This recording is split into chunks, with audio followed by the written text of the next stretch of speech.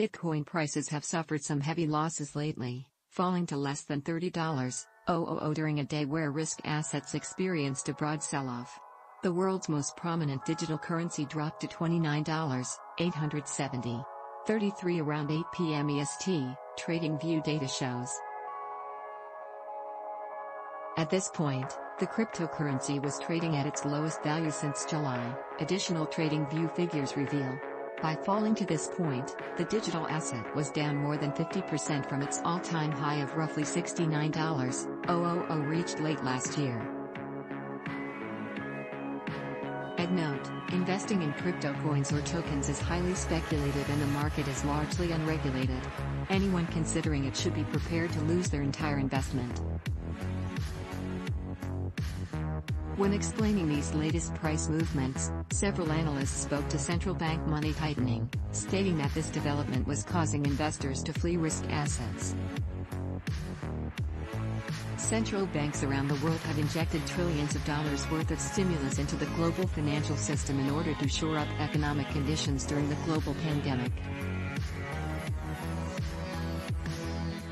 Further, they have been maintaining low benchmark interest rates for years, a policy that they have started to reverse.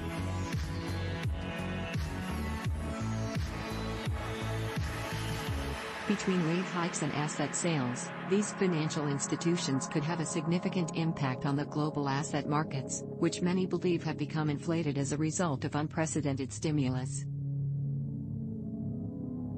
Charlie Silver, CEO and chairman of Permission.io, weighed in on this situation. With the Fed withdrawing liquidity from the market, all risk assets are correlated and selling off, he stated. Joe DiPasquale, CEO of cryptocurrency hedge fund manager BitBull Capital, also commented on the matter, providing similar input. The monetary policy tightening is causing investors to reduce their exposure to risk assets, and BTC's current correlation to the S&P 500 has led it to also drop today.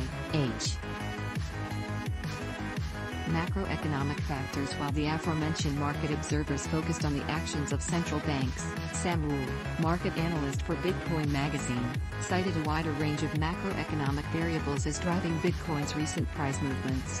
Rising rates, a historic pace of monetary policy tightening. Crypto's Robust AdoptionSid Powell, CEO of Maple Finance, a Sydney-based institutional capital marketplace, also spoke to the volatility in digital currencies, comparing these innovative assets to the shares of technology companies and the compelling gains they enjoyed.